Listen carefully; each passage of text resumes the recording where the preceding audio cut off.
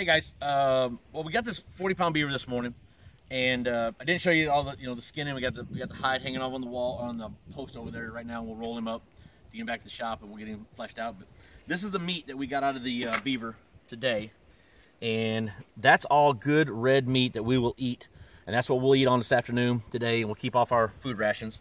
But I also wanted to show you a little something else.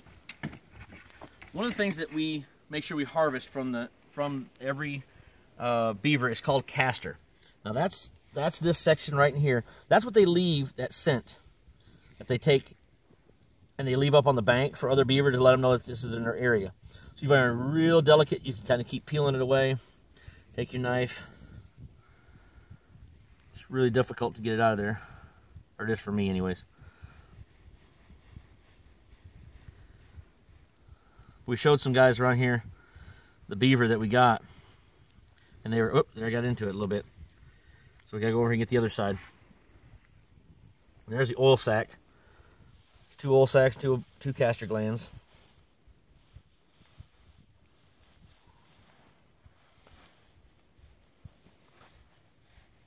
I'm gonna sharpen my knife some more.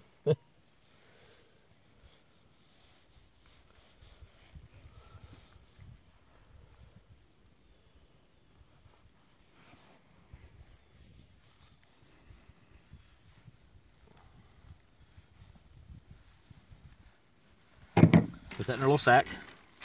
And there's a coopy. We'll get that out of there. Get that out of the way. I do this last, after I harvest all the meat, just because of the smell. I don't want any issues.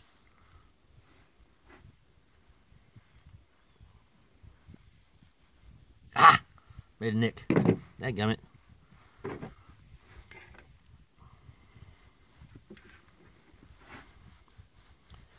I do this stuff and not, mess up on video.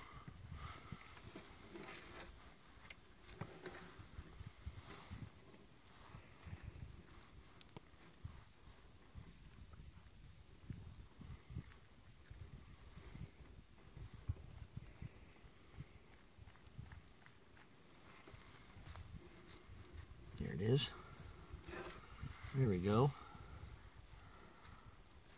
Clean, raw castor right there. Now, what I was told is that, ladies, if you wear makeup, on this, guess what? You're putting that on your face. So we're gonna hang this up and we'll use this for lure and stuff like that. So, all right, talk to you later.